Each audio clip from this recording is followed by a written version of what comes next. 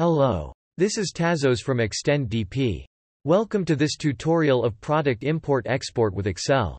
In this video I will show you how to import WooCommerce products along with custom fields and how to activate this feature in our plugin. At this point, I would like to let you know that our plugin can detect custom fields, generated with plugins like ACF, the most widely used nowadays, and also supports fields generated customly within WordPress. So let's get it started.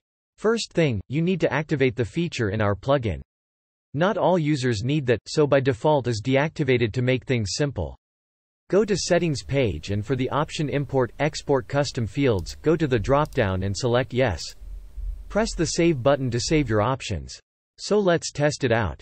Create an Excel file with a custom field that you wish to import. Open a new Excel or use our template from Import screen. I've built already one, to make things faster.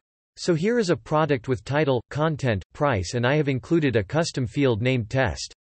Once your Excel is ready, go to Import screen and upload your Excel file. You will notice that in the mapping screen the custom field will be available for mapping with one of your Excel columns. However, a prerequisite for our plugin to detect your custom fields is to have at least one entry of this field in the database. This means you need a product already created with this custom field value filled. So let's go back and import our product. Press Save, and there you go. Let's see our product edit screen now. As you can see, our product is created along with the field. So this was the process. It is quite simple and does not require any special skills.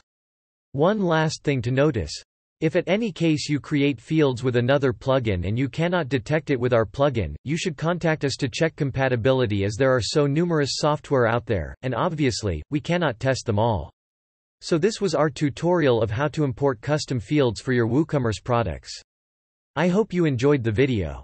If you need any extra information or interested in other features, visit www.extenddp.com. Thank you for watching.